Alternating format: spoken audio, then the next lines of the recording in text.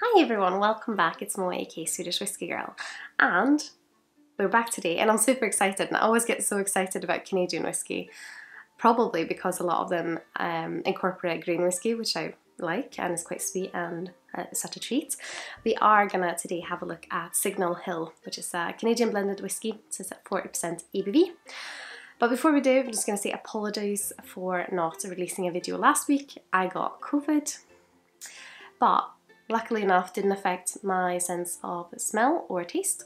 So we're back to tasting and smelling whiskey, I was going to say, which is good. I only had a bit of a rough cold, but back on track now. And since we missed one last week, I'll release 2 next week as compensation. But yes, Signal Hill, it's named after a big hill, basically, that overlooks the city of St. John's, I believe, in Newfoundland. And it's a National Historic Site, I think that's what it's called. For example, there's been a few different historic events associated with the site. But, for example, on the 12th of December in 1901, I think it was the first wireless transatlantic transmission, did I say that right? That was received there, which is quite cool, if you ask me.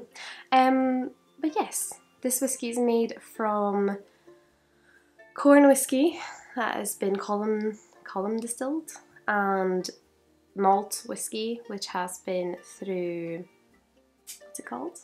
Pot stills.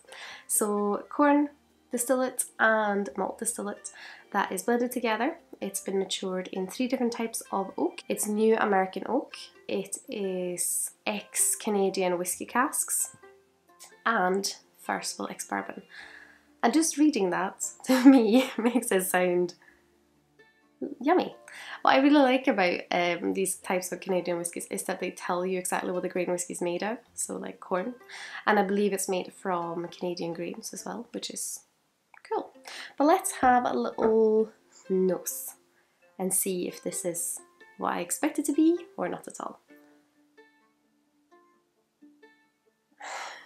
On the first nose, doesn't disappoint.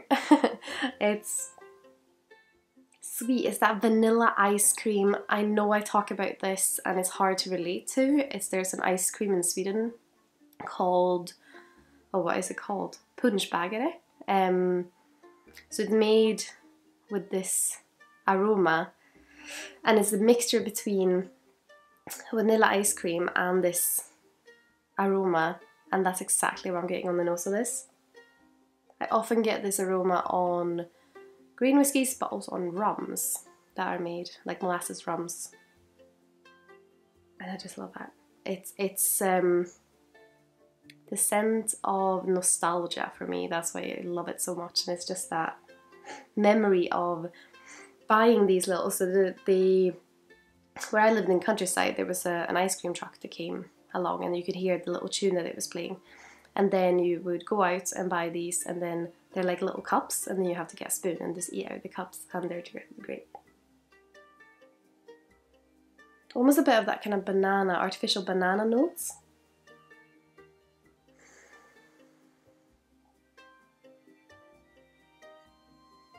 But very desserty, almost like creme brulee as well. And also mixing in with like a floral grassiness that makes me think of summer. But let's have a little taste. Sláinte.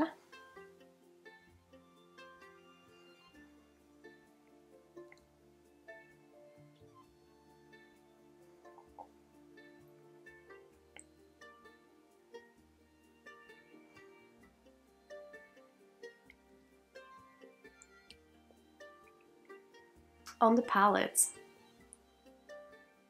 it's almost exactly like what it is on the nose. It does have that kind of ice cream notes that I've been talking about, which means that it has the nostalgia. And also, I don't know if you can hear it, but when I'm breathing, my throat is making noises like that. Sorry about that. I don't know why. It seems like I just have a frog stuck in my throat or something. Seems to be gone now. Fine.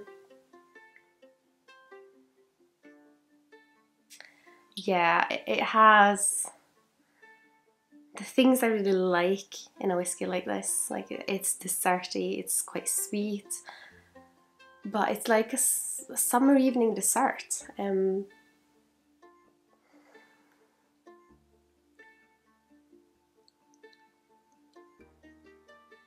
It's not overly woody, it's not overly bitter, it's very smooth. So if you're not super keen on sweet and smooth, this might not be for you, but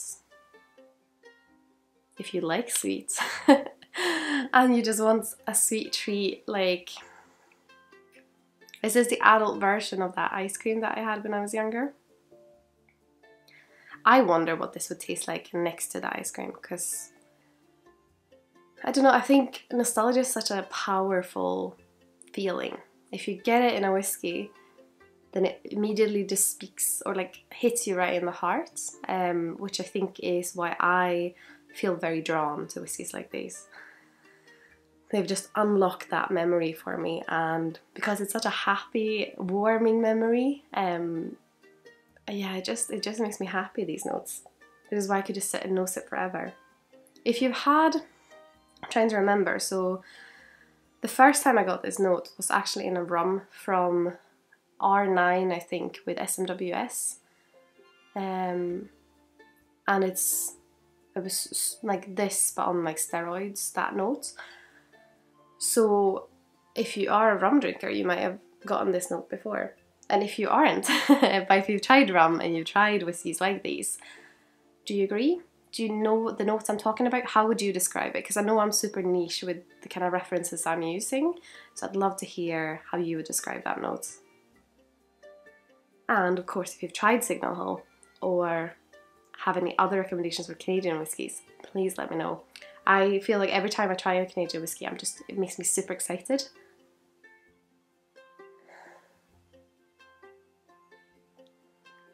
And of course, I forgot to say, it retails around £30, so it's definitely a whiskey for my wallet as well. And I'd love to do a comparison one day between different Canadian whiskies that are similar in this sort of way. But yeah, let me know your thoughts on Signal Hill in the comment section here below. I thought it was smooth, desserty, also has that floral grassy note on the palate, has a touch of a bitterness, which is like dry wood, grassy bitterness, but it's very, very soft.